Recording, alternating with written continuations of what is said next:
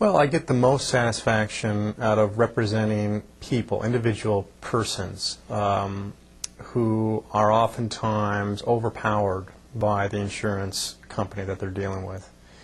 And, you know, most people are very surprised once they are injured and actually are thrust into the claims process, the legal process, because of a lot of what people hear from the media and so forth, simply not true. And in fact, after the injury,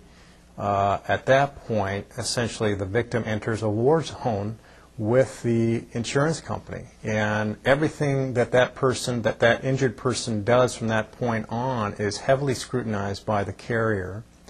and the carrier's sole motive at that point is to pay out as little as possible. So anything that the injured victim does that can support a smaller payout, you can bet the insurance company will take advantage of that.